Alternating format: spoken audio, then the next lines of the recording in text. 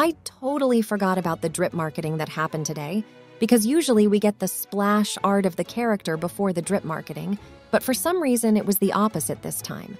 But anyway, let's look at the new limited characters coming in 4.3. It's NAVIA and Chevreuse. Usually how this video goes is that I look at the splash art and explain what's happening, but we don't have it. So let's just admire the drip. Her umbrella seems to be related with the animations. I think I heard that she uses it as a gun or something. Maybe she uses it as a geo-construct, but we have to wait and see for that.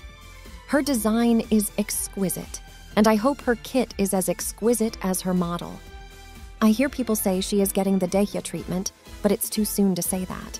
So let's wait for the beta. She is obviously a Claymore user, and I'm not going to go into detail about her kit in this video. Moving on to Chevreuse, I think we will see her in 4.2, but I could be wrong here. Chevreuse is a 4-star pyro polearm user, and this gun or rifle she is using could be her elemental skill or burst. It would have been cool if she used this rifle model as a polearm, but yeah, I'm sure it's exclusive to a skill or something. Maybe it works as Mika's crossbow, so when we do a normal attack, the last attack will use this rifle. I think that would be cool too. There is nothing much to say other than this for now. We should get the splash art and the gameplay this week if there are no issues in the beta.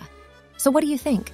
Comment down your thoughts, and while you are at it, like and sub too. Oh, and turn on the notifications as well so you don't miss out on anything. Thank you for watching and have a wonderful day, everyone.